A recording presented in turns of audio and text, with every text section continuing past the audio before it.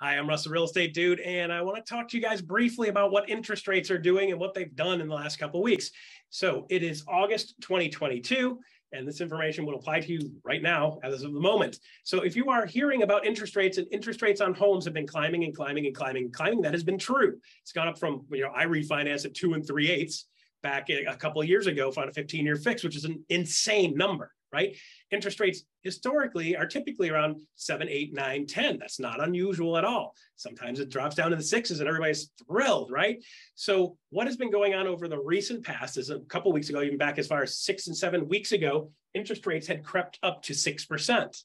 In the last 4, 5, 6 weeks, they've dropped down to 5%, and some even a little bit lower than 5%. I heard somebody recently was in the high 4s. I don't know how they got there, but let's just say it's only a 1% difference. If it's better than that and lower than 5, even better for you.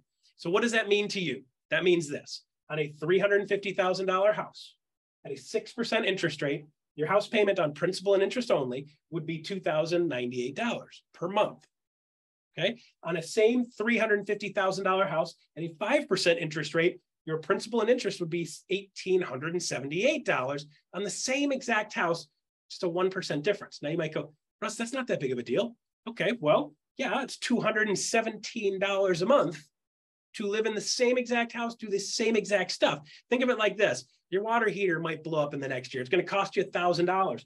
Your water heater's covered in 5 months for free. You could blow up 2 water heaters a year and still be ahead. That's what $217 means to the average person, right? So here's the real rub: $217 per month.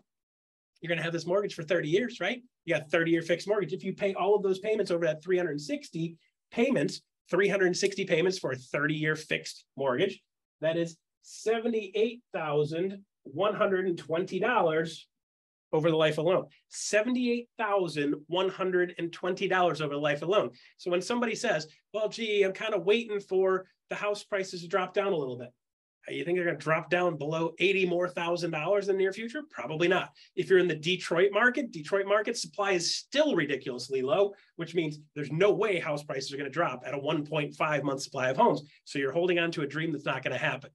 So if you'd like to save $78,000 and at your retirement have another $78,000 in your pocket doing the same exact thing, right now you should be looking at potentially buying a house if you don't already or haven't already bought a house in this market. I'm Russ Lagan, the Real Estate Dude. There's a quick, what does the mortgage interest rate mean update for you guys. Hope that makes sense and it works for you.